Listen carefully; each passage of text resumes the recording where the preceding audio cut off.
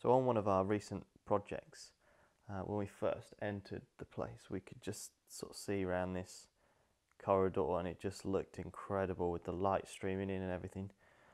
We'd heard that a lot of films had been shot in there and we were like, we desperately want to do something. So we'd been filming all day, been doing various different bits. We thought we'd leave this to sort of later in the day. And then we thought, well, we'll get on a wheelchair with a Ronin and we'll just film down the corridor, because the shot we wanted was to sort of fall back through the corridor and then pan up to the ceiling and sort of twist ever so slightly, almost like you're falling back and falling to sleep. But we tried that, and then one of the big issues was obviously the ground was so lumpy that the shot really didn't come out how we intended it at all, so we were sort of scratching our heads. So we decided that the best thing to do was to fly it.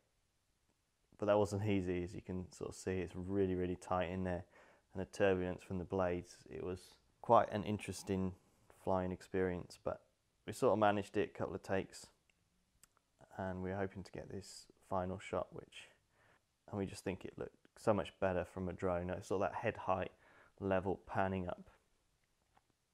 So here's some of the raw footage we shot going forward.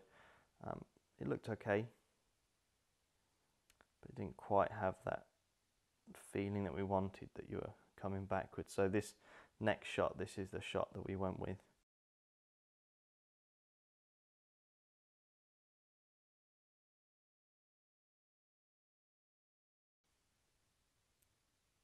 So this is the shot we really wanted, this sort of coming back and falling back and going to sleep.